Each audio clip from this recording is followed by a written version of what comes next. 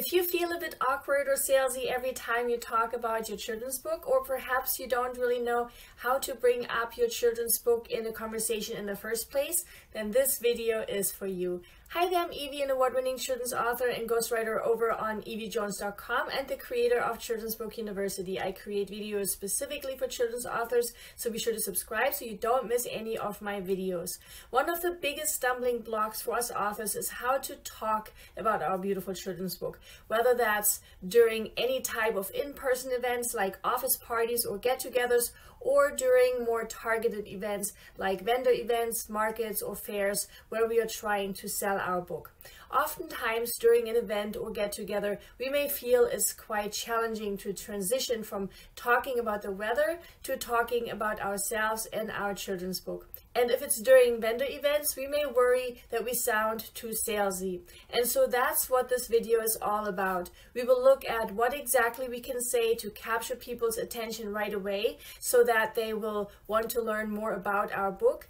And we will look at creating smooth transitions so we can easily segue into talking about our beautiful book during any given conversation so that it no longer feels awkward or salesy to talk about our beautiful children's book. And in the very end, we will also look at a number of really confident, infusing responses to the one question that is dreaded by so many of us. So let's jump right in. Not too long ago, I created a video on the biggest do's and don'ts when it comes to selling our children's book at vendor events, markets, or fairs. I made sure to share the link to that video in the description below.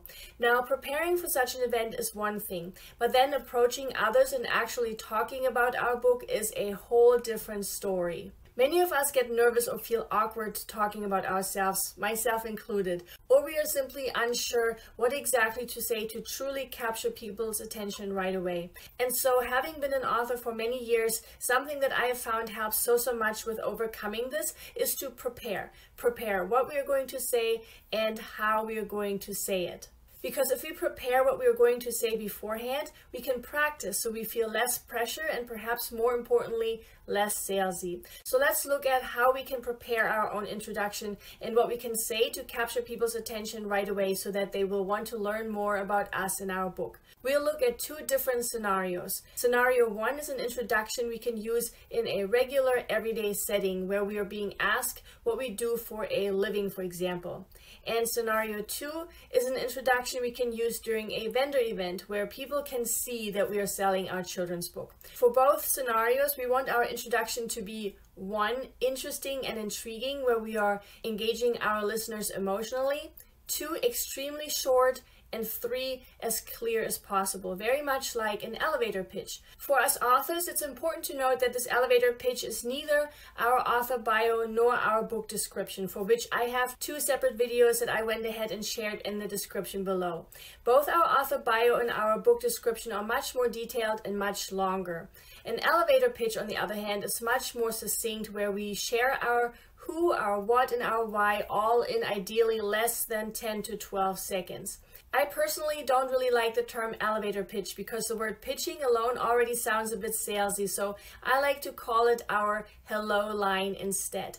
So for scenario one, what could our hello line be when we are being asked what we do for a living, for example? Let's say we are an engineer, but would much rather talk about our beautiful book that is all about self-love and self-compassion. Here we could say something like this when we are being asked what we do. Hi, I'm Eevi. I'm an engineer by day, tinkering with gears and gadgets, but my true passion lies in the enchanting world of children's literature. I'm a children's author dedicated to crafting stories that celebrate the extraordinary qualities within each child. Here, our hello line consists of three main parts.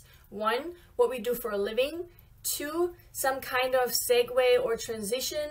And three, a description of the main issue or concept our book is tackling, or the main thing we want people to know about our book, whether that's self-love, kindness, confidence, or simply a story that is meant to entertain. But notice here that we are not mentioning the title of our book in our initial hello line. And that would be my first ninja tip here. We should put our hello line together in such a way that it already sets up the follow-up question the other person is now very likely going to ask. And that's to share more about our book. What I have found over the years is that most people are quite intrigued when they hear we are writing children's books. So more often than not, they will want to hear more about this. So piquing people's interest like this is usually quite easy to do. So let's look at another example. Let's say we are an accountant but have just published a children's book about kindness. Here's what we could say when we are being asked what we do for a living. Hi, I'm Eevi. While my weekdays are filled with numbers and spreadsheets as an accountant, my heart beats to a different rhythm on the weekends. I'm a children's author on a mission to write books that are a celebration of kindness, teaching young minds the magic that unfolds when compassion and empathy come together. Here again, our hello line consists of what we do for a living, a transition, and the main concept of our book, giving the other person an opportunity to now ask more about our book. So this is how we could formulate our response if we are being asked what we do. Now, while these are mostly responses to someone asking us the initial question of what we are doing for a living, know that we don't have to wait for others to ask us these questions. Instead, we can also be the ones asking those questions first and then reply with our hello line once we are being asked. Now let's look at scenario 2 next and see what we could say during a vendor event to get others interested in our book. This scenario is a bit different because people won't ask us what we are doing for a living, right? Instead, we are the ones that approach others first. And the other difference is that we are there to sell our book. We are standing in front of our stand, probably holding our book in our hands. So the setting and people's mindset is very different because everyone is there to browse across the market and purchase from vendors. So we can be a bit more direct with our book here. So let's say our book is about confidence. Here, our hello line when we are approaching people that walk by our stand could be something like this. Hi guys, I'm Eevi, a local children's author. If you believe in nurturing confidence in little ones in the most magical way, feel free to check out my book, Magic of Choice. The story explores the power of choices and the incredible confidence that blooms when kids trust in their decisions. Here, our hello line consists of 3 main parts. 1, who we are. 2, the concept of our book and how it may relate to the person we are speaking to, ideally in a way that speaks to them on an emotional level. And 3, an invitation to learn more about our book. When it comes to talking about who we are, that's where my second ninja tip comes in. If this is a local event, we will want to make sure to weave that into our hello line, because oftentimes that makes us as the author even more interesting and perhaps even more relevant to the people visiting this particular event or market. When talking about our book's main concept or theme, we will want to make sure to show how this may be relevant to the person we are talking to. Most everyone believes in nurturing confidence in little ones, right? So if that's a theme in our story, that's what we could mention here in order to tie it to our book. Let's look at another example, a book that may not necessarily have a teaching point, but is really just meant to be a fun read for our little ones. Let's say I am the author of the book Dragons Love Tacos. Here my hello line could be something like this. Hi guys, I'm Eevi. I'm a local children's author. Did you know that while dragons love tacos, they really hate spicy salsa? Here our hello line again shares who we are and something that might pique the interest or tickle the funny bone of the person we are speaking to. And while this particular example does not include an actual invitation to learn more about our book, people are bound to ask why dragons hate spicy salsa, which will then give us an opportunity to invite them to check out our book. Now that we have 2 frameworks we can use to introduce ourselves, let's look at what we can say during conversations with people we may already know, so we can easily transition into talking about our beautiful book during any given conversation without it feeling awkward or salesy. Let's look at 3 segue opportunities I have observed over the years. The first segue opportunity presents itself anytime people talk about their kids, their grandchildren, or book-related topics like the library or a new book that the other person has been reading. These are often a great in. So let's say someone we have been talking to just said something about their grandchildren. Then we could transition with something like this. Speaking of grandchildren, I recently wrote a children's book for little ones that is all about inspiring young minds to embrace their uniqueness and embark on imaginative journeys that foster creativity and self-discovery. The key here is to prepare something that combines something from our book with something that most parents and grandparents would want to foster in their children. The second sacred opportunity presents itself anytime someone talks about something that relates to the topic of our book. So let's say someone just mentioned that their little one has become quite the bragger. That would be the perfect moment for me to bring up my book, Ego, Sheep, and Knittery, Being Humble and Other Great Stuff. So I could transition with something like this. Speaking of bragging, I recently wrote a children's book that gently encourages little ones to discover the magic of being less of a bragger and more of a team player. It's meant to inspire kindness and humility. Finding these topic-related sacred opportunities always makes the weaving in of our book so natural and smooth. And the third sacred opportunity presents itself anytime someone asks us what is new with us, which is a question that comes up all the time when we are with people, right? So let's say a friend we haven't seen in a while asks us what is new with us these days. Here we could say something like this.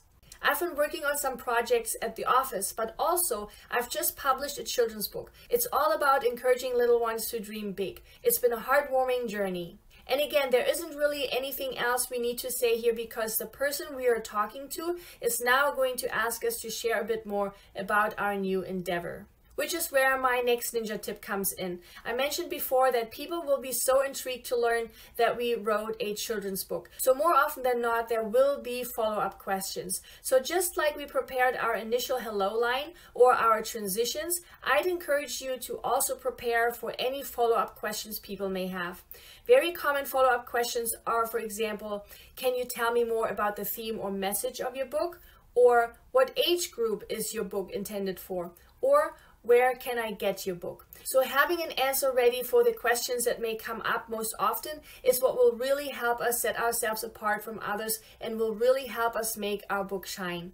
And to help you with this, I have put together a list of the most common follow-up questions along with a sample response for each of those.